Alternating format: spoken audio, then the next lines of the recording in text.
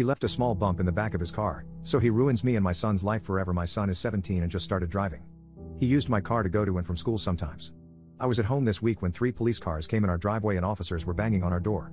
Turns out my son rear-ended a vehicle and drove away. To make it even worse, the driver was a cop in his personal truck. It took maybe 15 minutes from the incident to when they came knocking. The hit truck has no damage. It was a tap at maybe 15 miles per hour into his towing hitch. Our Civic's license plate is bent and there is some bumper damage. The truck driver filed an insurance claim with our insurance. My son admitted fault. There is also video footage of everything. I am beyond freaked out and haven't slept since.